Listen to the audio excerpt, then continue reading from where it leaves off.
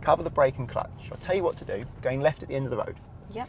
So mirrors signal left, return to your side of the road. We're going to take our time, get the clutch down now, and use the brake to get the car almost stopped by the mouth of the junction. So a bit more brake, I'll help you a little bit. Off the brake now, this speed. Now you can get round the bend. That's good. First gear. And now you're ready to go. You can use gas and bite point when you know it's safe. So start checking. If you think it's safe, use gas and bite point to continue. Safe? No one's coming? Keep checking until you're moving.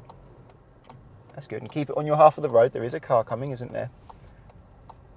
Good. Like how you're leaning forwards, not being a cauliflower. You're trying to see the road. Now you can relax.